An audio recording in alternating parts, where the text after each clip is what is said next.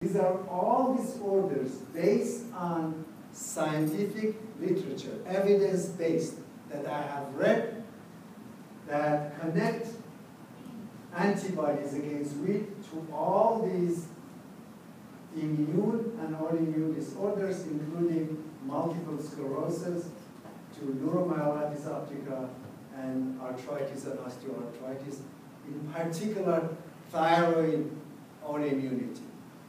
So please, if you go to your clinician, or if you are a clinician and you have a patient with autoimmune disease, look at their diet, and if they react to certain food, remove that from their diet, and my recommendation will be forever if they react strongly to that food.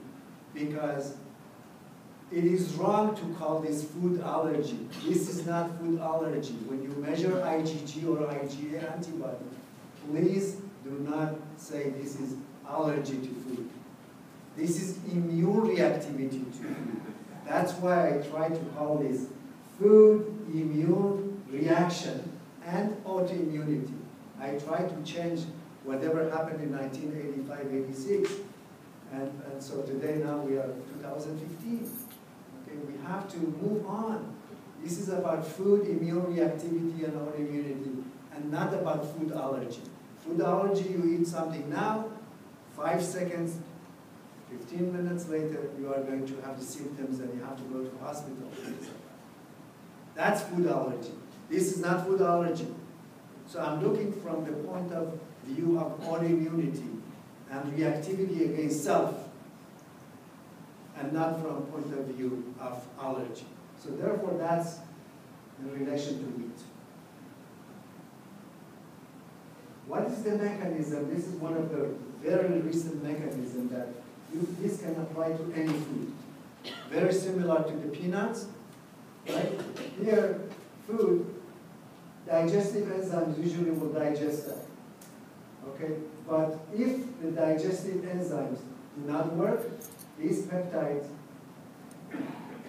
stay in the gut, and there are receptors on the epithelial cells of the gut for these peptides from different foods, in this case gluten. Bind to that.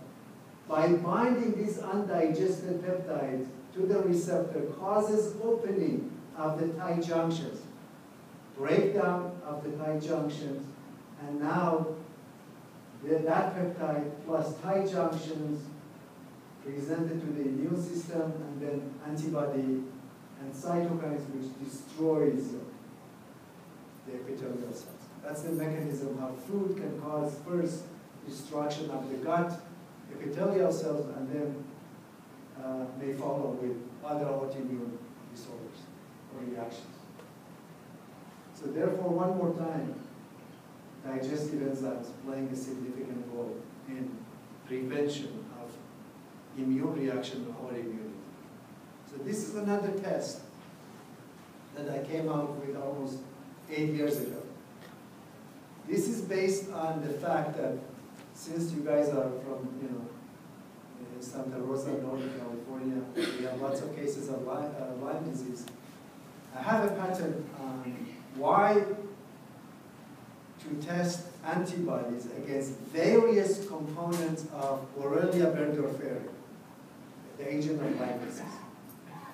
Everybody growing Borrelia in culture, all the labs that I know, and measure only antibodies, IgG or IgM by ELISA or Western blot, against Borrelia grown in culture. Okay? Is that good enough? The answer is no. Why? Because as soon as Borrelia gets into the human body, changing its structure is so smart to hide from the immune system. And we call those stealth microorganisms. So by doing that, expressing new antigens. So therefore, we have to measure antibodies against those new antigens. Moreover, there are 3 subspecies.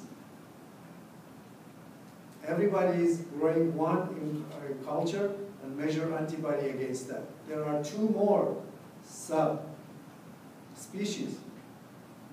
Gardenia, Epstein-Barr, and so forth, you have to measure antibody against that as well. And then co-infection, Babesia, Ehrlichia, and Bartonella. So that was the subject of my patent almost 10 years ago. And that's how we do Lyme disease at the Immunosciences lab. So exactly based on that, when I was reading so many articles in scientific journal about measuring antibody only against these components of wheat, which is called alpha-gliadin 33 amino acid, we can diagnose celiac disease. That was this transglutaminase, an enzyme in the gut.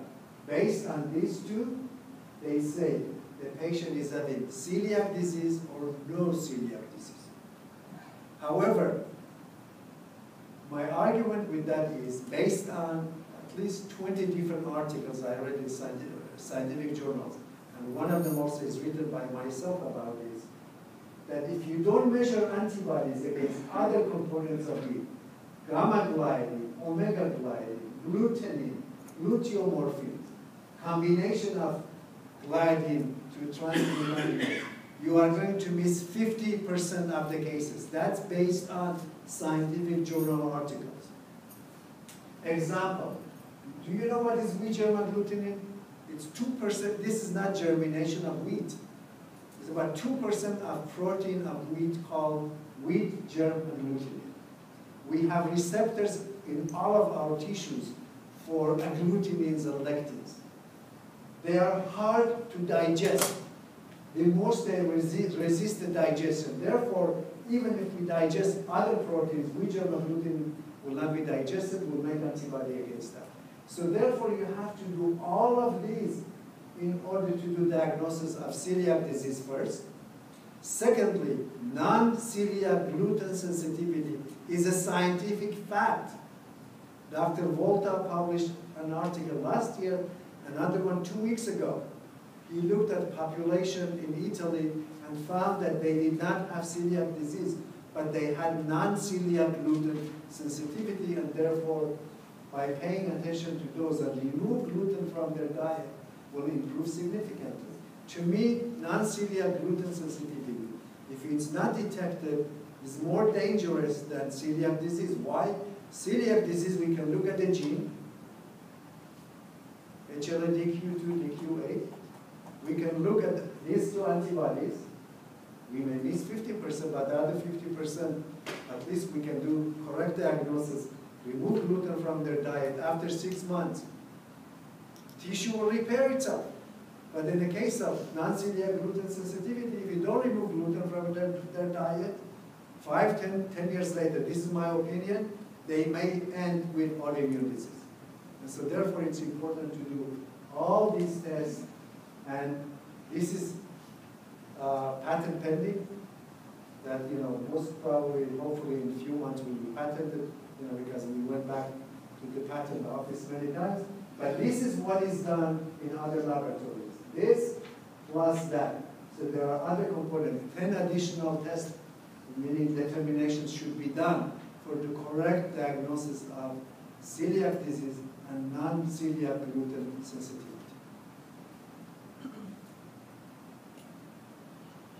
How about cross-reactive foods? I published another article. You'll see the reference up in the next slide. That you go to your clinician, and your clinician will tell you that you have celiac disease based on clinical observation, of course, plus laboratory testing.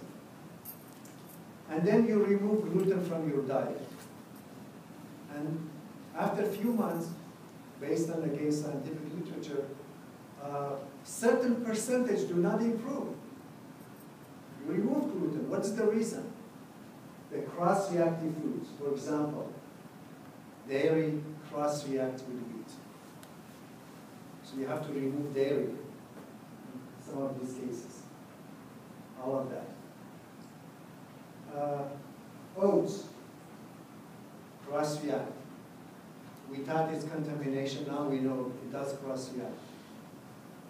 And you'll see the list of cross-reactivity in the next slide, but all of these should be done. Not all of these are cross-reactive, only few of them are cross-reactive. The rest also, for example, you have a patient with gluten sensitivity and say, okay, yes, you can have quinoa, and that patient will eat quinoa every day. How do you know quinoa is not harmful to that patient? Have you tested that the patient doesn't make antibody against quinoa proteins before recommending that? And so therefore it's important to look at this whole. And so here, the list of cross-reactivity. There is a test in the laboratory called dot blot. This is based on antigen-antibody reaction. Wherever you see color, for example, gliadin, you see a lot of color. That's antibody reacting with gliadin. But it reacts a little bit with milk, with casein.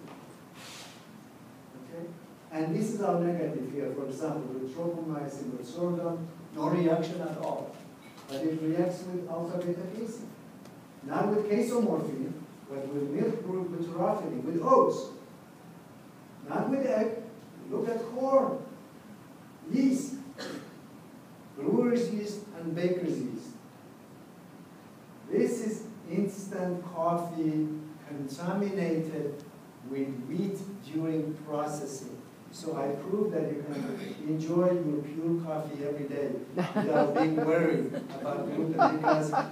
Because when I published this article, I think up to today I was looking, more than 3 million people looked at this article. There's so much discussion on the web about this whole thing. But not every single item is cross-reactive. So that's, okay? So millet and rice, okay? Millet, rice, yeast, corn, and dairy. Those are the major ones. And then you'll see that when we reacted that with human tissue, the tissue which the most reacted was hepatocytes, liver, cytochrome P450. What is cytochrome P450? These are liver enzymes responsible for detoxification of chemicals. Now you consume gluten, you make antibody against that, the antibody cross-react with your cytochrome P450. And therefore you lose your liver function. GAD65, that's another enzyme which is in the gut. It's involved in type 1 diabetes, autoimmune diabetes. And ganglioside in the brain, synapsin, myelin-basic protein, and cerebellar in particular. There are several articles about cross-reaction between gluten and brain tissue. So therefore, this is scientific fact, that gluten cross-react with other foods as well as with human tissue. How about milk proteins and autoimmunities? This is again based on many, many articles, and all of this is possible in particular multiple sclerosis and rheumatoid arthritis. There are several articles in a journal called Neuroimmunology, where it showed that milk cross-react with myelin oligodendrocyte glycoprotein, proteins in the neurons. So not every person will make antibodies against milk. Is going to have multiple sclerosis. Why? Because we have the perfect barriers, hopefully. The barriers, blood-brain barriers are okay. The antibodies can circulate in the blood, no harm is done. But as soon as your patient is stressed or exposed to toxic chemicals, lipopolysaccharides from the gut bacteria will open the blood-brain barrier. Now that antibody made against milk is going to attack your neurons. Then that's the mechanism of induction of neuroautoimmunity, such as multiple sclerosis. Antibody will attack the joints. That's the mechanism of rheumatoid arthritis. The antibody may attack the thyroid tissue. That will be the mechanism of thyroid autoimmunity. So, because of that, couple years ago, someone asked me, what do you think the percentage of healthy population reacting to milk and wheat? What do you think? It's not written here, right? What do you think will be the perceived? I will take blood from all of you in here. How many of you will be highly reactive to wheat and milk? What percentage? 100%. How much? 70. No, that's exaggeration. This group will be higher. Huh? This group will be higher. Okay, this group will go. I'm talking about, so yeah, healthy people. 20%. 20%. It's right here. In this article published in a journal called Nutrient. Okay? Prevalence of antibodies against wheat and milk in blood, and their contribution to neuroimmune reactivities. I'm calling it reactivities, not autoimmunities. Be careful. So, but the question I asked was, what percentage of those who make antibodies against milk and wheat, also they make antibodies against their own nervous system antigen? Half of those. So meaning 10% of the population right now are making antibodies against wheat and milk, which cross-react with their tissue, are in danger of developing autoimmune disease in the future. So therefore, when you go to your clinician and testing you, it's really, that's early detection. You remember detect, remove, and repair? That's the detect. We'll detect at the early stage, you remove that from your diet, and you repair the barriers, and you prevent devastating disease such as multiple sclerosis or other neuroimmune disorder in the future. Sounds good, right? So I talked earlier about regional gluten. There are other lectins. Please pay attention to the lectins. There's one manuscript in here just about lectins. Lectins, we have receptor for them everywhere in our body. They are resistant to enzymes. And unfortunately, as we get older, the enzyme functionality goes down. And therefore, we need enzyme support to digest some of these lectins. Or we have to remove the lectins from our diet. Major beans, many beans contain kidney beans, white beans, they contain phytohemagglutinin and cannabinoid and other lectins, which is very difficult to digest. And that's why you have to cook them very well. If they're uncooked, that's the worst for your digestive tract. So that's also based on science. What do you see in here? What is that? Ask yourself, what happened? What kind of chemical reaction happened in here? I want an answer. What kind of chemical reaction happened in here? Food coloring, binding to human tissue protein. We don't pay attention, right? Okay. Do me a favor, whenever you have time, go online and ask whether or not food colorings are safe. We'll find the answer. These food colorings were grandfathered because FDA was not in existence 60 or 70 years ago, and because they started using them many years ago, the companies continue using them, and therefore, they're in every single product. Look at this. So please remove.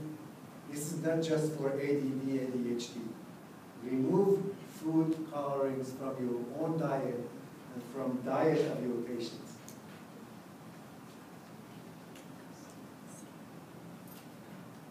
And again, these are the associated disorders in relation to food coloring. From a mechanism point of view, what happened? Food coloring binds, okay, first of all to food proteins, right? So let's say this is a protein, and enzymes, the scissor is the enzyme, can cut, right? Peptide, and then 2 amino acids, no problem. But when food coloring is bound to, the enzyme becomes dysfunctional. And there are many experiments in scientific journal. If you take a protein without food coloring and add enzyme to that, it will be digested in 2 hours. If you add food coloring to that protein, add digestive enzymes, it takes 8 hours to digest them. And so if you eat something and you have bloating and all of these symptoms, pay attention to food coloring.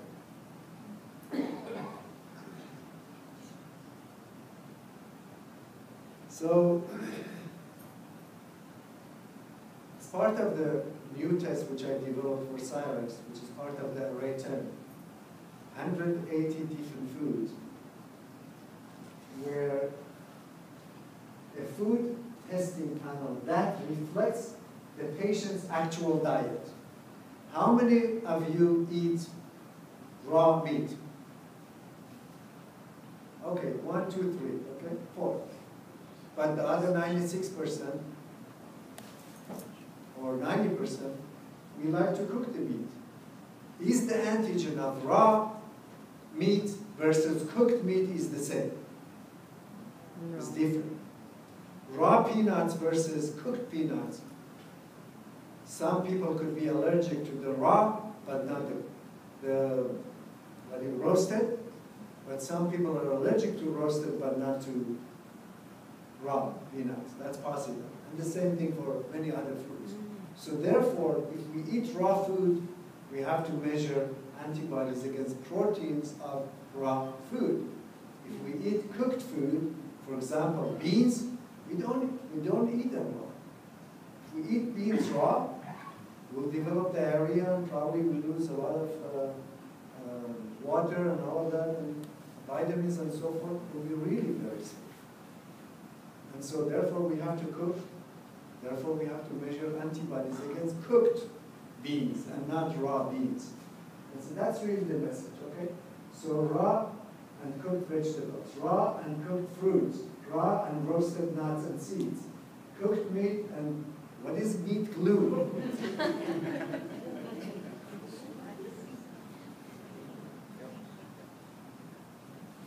It's on the cover in here, okay? We were in Las Vegas at F4M. One of my friends ordered breakfast in one of the cafes in Las Vegas. And this was the breakfast. Immediately I took a picture and then sent it to the journal to put it on the cover. So, does meat look really like this? Pay attention to it for a second.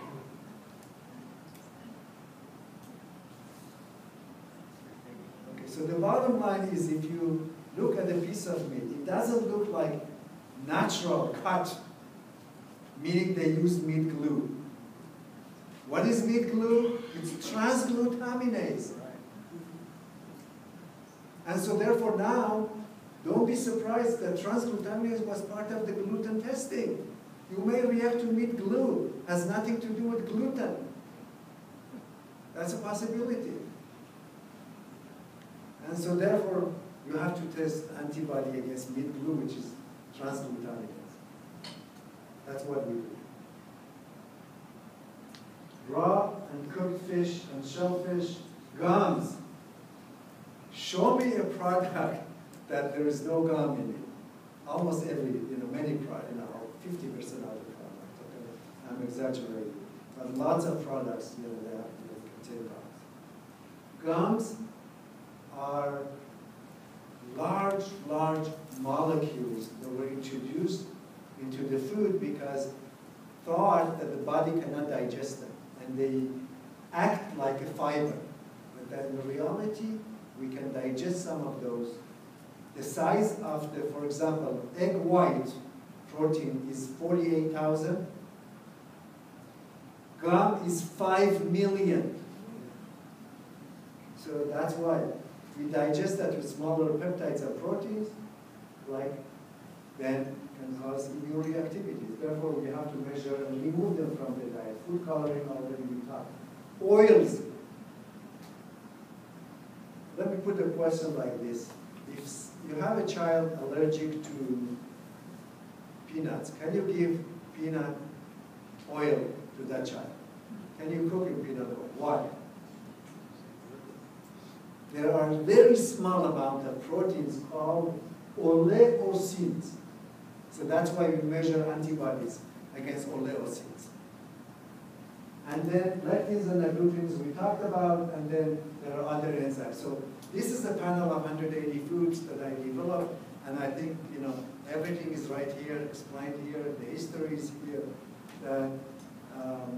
I believe one of the best tests for detection of food immune reactivity or immune reaction with possible connection to autoimmunity.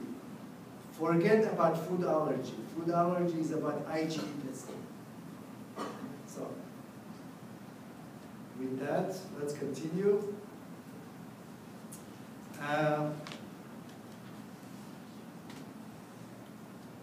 Multiple sclerosis, I mentioned earlier, some food can contribute to that. Recently found that corn,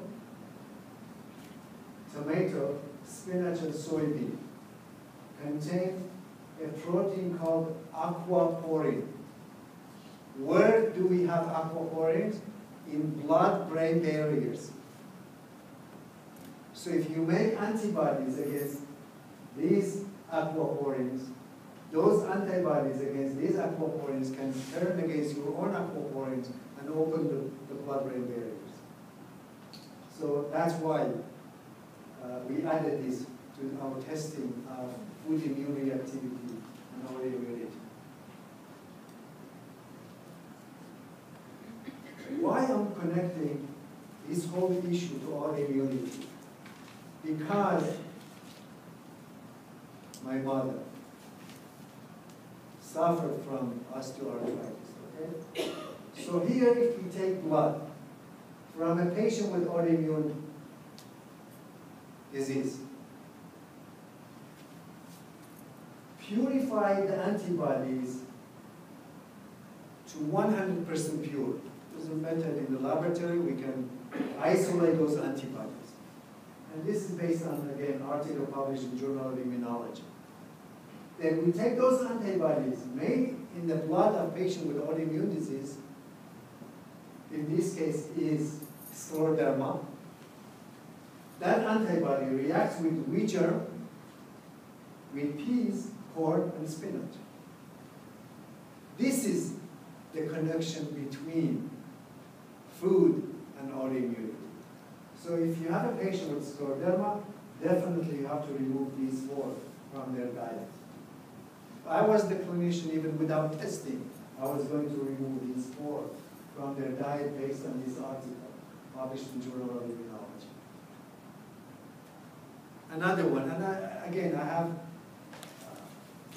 another 20 slides like this. We take a patient with lupus, which they make antibodies against ribonucleoproteins, the proteins inside the nucleus of a cell. Affinity purify them. React them with so many foods, you will see soy, carrot, corn, and spinach again. Corn and spinach.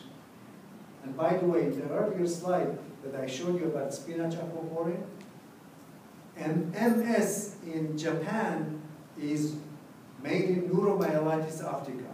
Why? Because they consume more soy and spinach. They don't have MS like in the US. They call it neuromyelitis optica, which is a subclass of MS. So anyway, again, corn, spinach, soy. Corn, spinach, soy. Before that was corn, spinach, and tomato.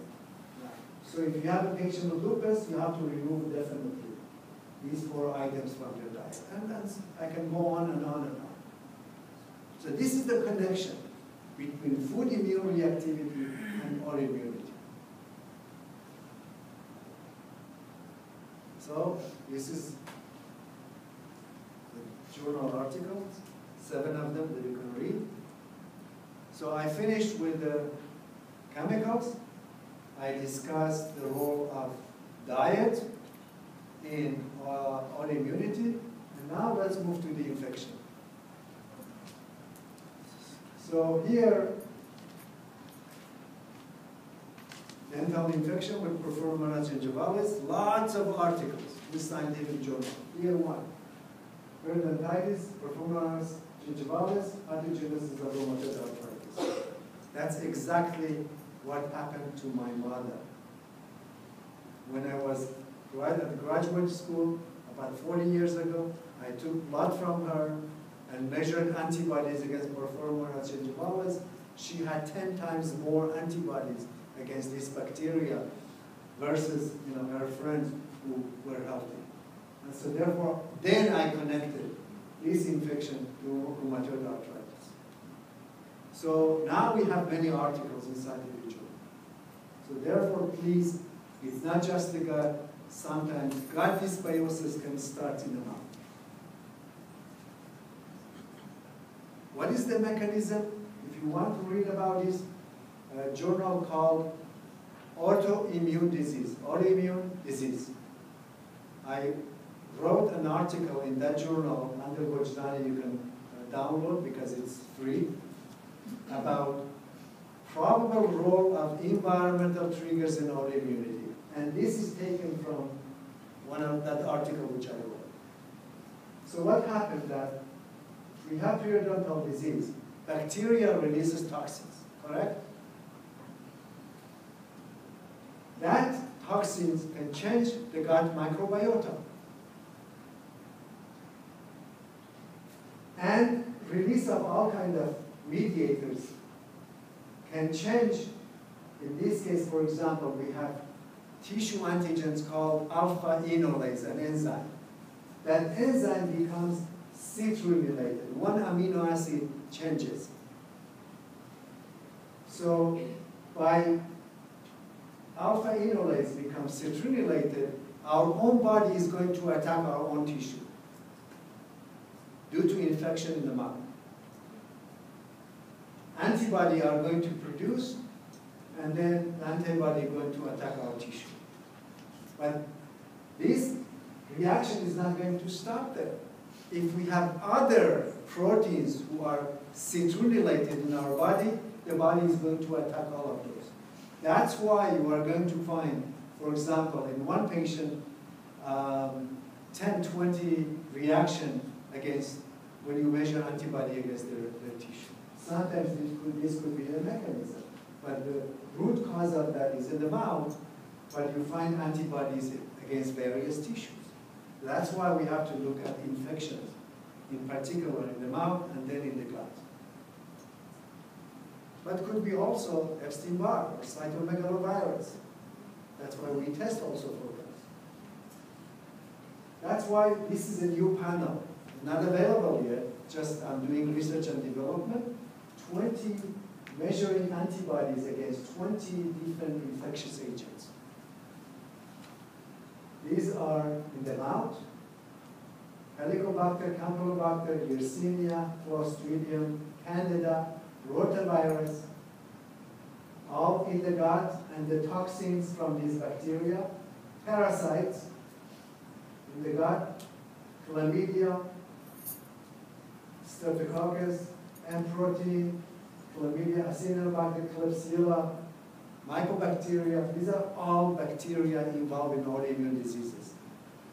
Molds, Aspergillus, Penicillium, Stachybotrys, I did publish a lot in the field, could be responsible if you have your patient is living in a house contaminated with mold, can activate some of the immune components and act against the immune system, and cis-related Epstein-Barr virus, hepatitis, cytomegalovirus, herpes type 6,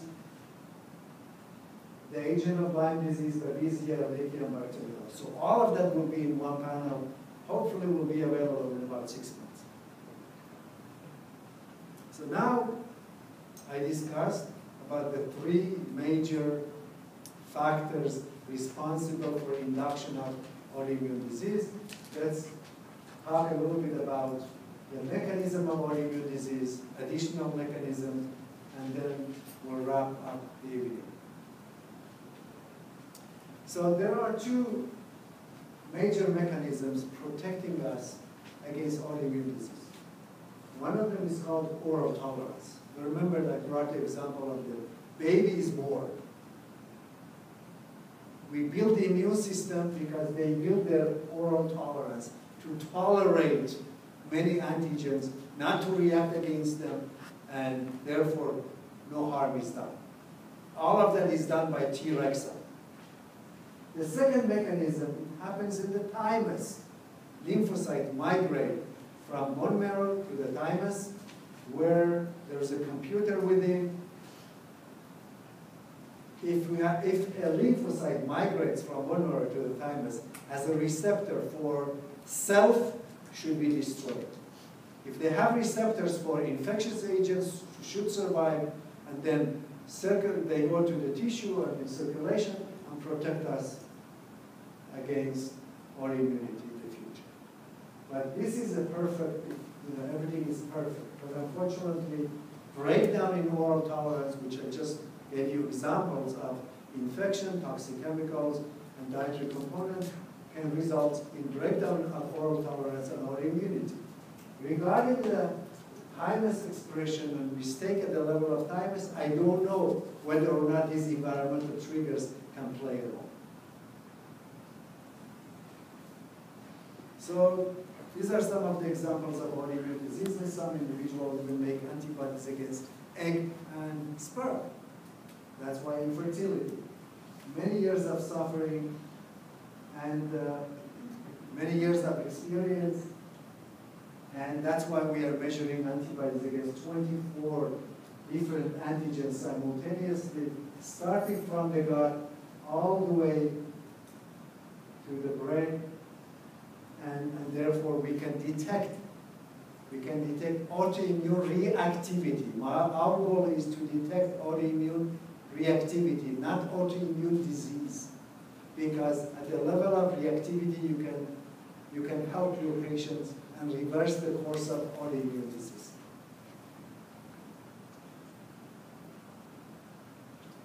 Why? Because there are 3 stages in autoimmune disease. The first stage, we call that silent autoimmunity. You went to your doctor, did testing, found antibodies. Antibodies are not equal to a disease, but maybe 10 years later.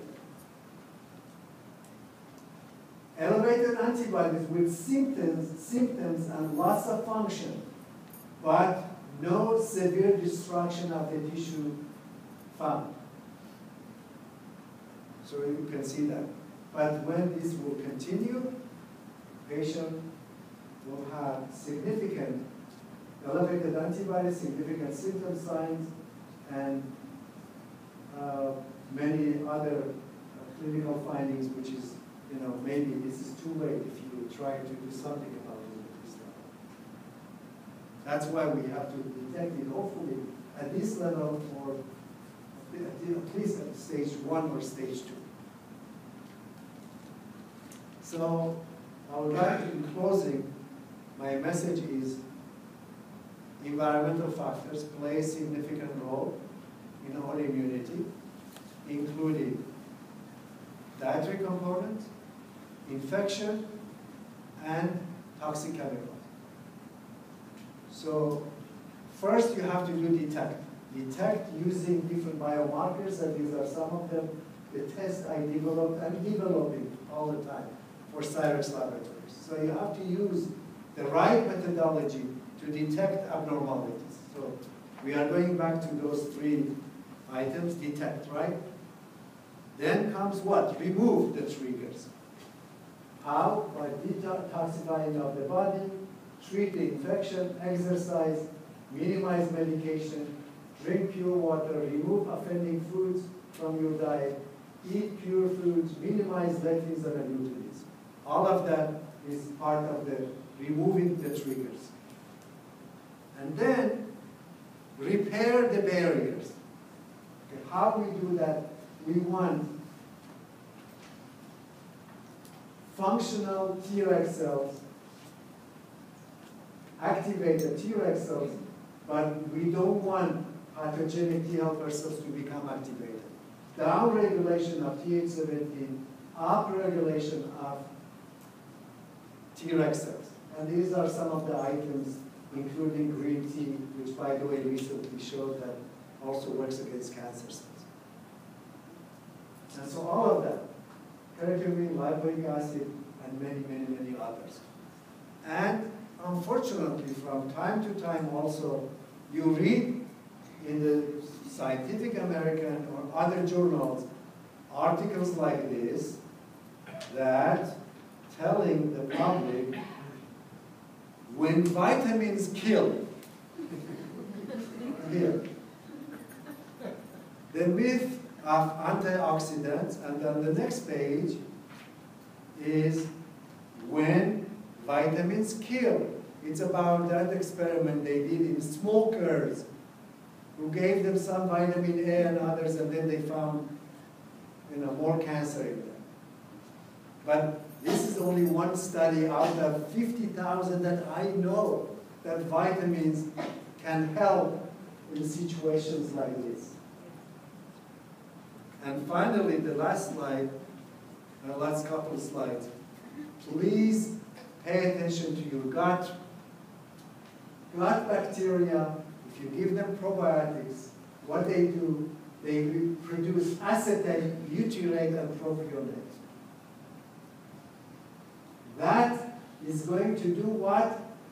To activate the Cyrex cells. Remember the Cyrex cells? And so therefore, probiotics. Another article from Journal of Trends in Immunology, January 2015. This is a fascinating article that vitamin A, vitamin B3, vitamin D3, all of that activate receptors on Tregs cells and prevents autoimmunity. I can go on and on and on until tomorrow morning and give you evidence-based articles.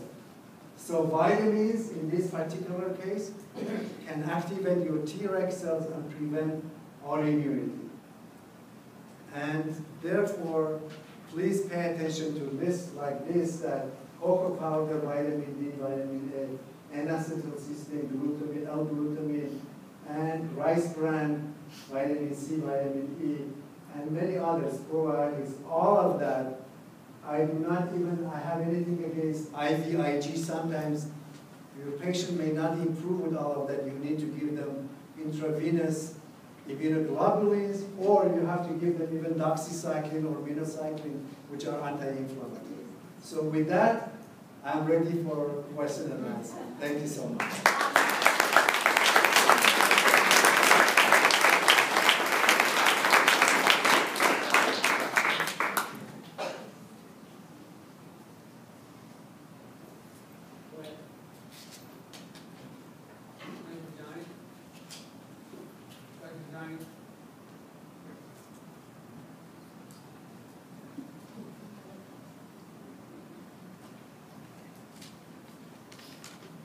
Thank you very much. So after you've done an array, you discovered the sensitivities, and you remove those things for a period of time, is it reasonable that if you strengthen the gut, that if you retest them, that their autoimmunity, sensitivity, reactivity will be reduced significantly, or does it seem... My answer, thank you for asking that question. My answer will be based on my personal bias, because I have genetic makeup for osteoarthritis. If I react to certain food, I'll remove it from my diet and I will never go back. But maybe another individual who do not have genetic makeup for autoimmunity, therefore your clinical judgment is going to play a role in that case. Cooperation of your patients with you is going to play a significant role. So I know it's difficult to remove sometimes 30% of the food out of 180 that patient is reacting to remove that, all of that from their diet. But in my case, my recommendation would be, if they react strongly to certain foods, even if you repair their gut, do not reintroduce those. But the final judgment is your clinical judgment. And actually, a follow-up on that. Are you actually seeing changes in IgG levels, even though clinically we might not want to reintroduce the food? but if you have positive IgG, can you ever see that revert back to negative IgG? My answer, specific with foods. very good. I think first of all, it takes very long time to reduce levels of IgG antibodies. That time at least is 6 months. If you repeat the test, a month later, we had a case with Sergio Azzolino. You know him? Okay. A child with certain disorder, we found 90% of 180 foods were completely positive. So what do you do in this case? We remove all of them? What we found out actually, this child is making something, I'm writing an article because of that right now, about polyreactive antibodies. What are polyreactive antibodies? Antibodies in our body made against one antigen, but they can change their structure and bind to many other food antigens simultaneously. We repeated that after 1 month, we had only 20% change. Still 70% of foods were positive in that case. So maybe in this case, child is under certain oxidative stress. Maybe the child is having some kind of infection. So we have to find the root cause of that. And now we are learning. I really do not have an answer right now for that kind of example I gave you. But in the future, hopefully we'll have an answer. For example, if you give them 5 grams of vitamin C, which is antioxidants for a certain period of time, and you do retest, some of those polyreactive antibodies are going to disappear. Or let me give you another example that this may open the horizon about some of the laboratory testing. That if you have a patient with Epstein-Barr virus, highly positive, and you test that patient for Lyme disease, you get false positive for Lyme disease. If you have a patient with Yersinia enterocolitica in the gut, the antibody react with Lyme, and you get false positive for Lyme. If you have a patient with Lyme disease, with Epstein-Barr virus, you get 40 different foods positive on the food testing. It's due to cross-reactivity, but not due to food sensitivity, if we call it. So this is very complicated. We don't have an answer for everything. We are learning every day.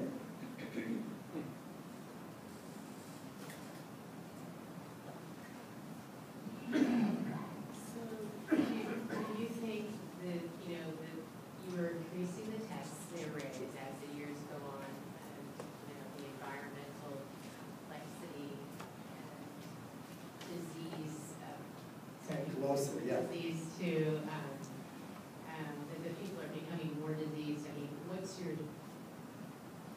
curious to know, what do you think is the reason? Combination of many things. I go to many, I do lecture, and also of course I participate in many lectures from the immunologist to neuroimmunologist to functional medicine to anti-aging. And sometimes I sit down, like you guys, and you see other presenters showing you direct relationship between introduction of GMO and other chemicals in our society with the increased rate of various disorders, including autoimmune. So that's why the only choice we have is to go organic as much as possible, to remove the triggers, and then hopefully we'll be able to prevent some of these autoimmune disorders and other disorders.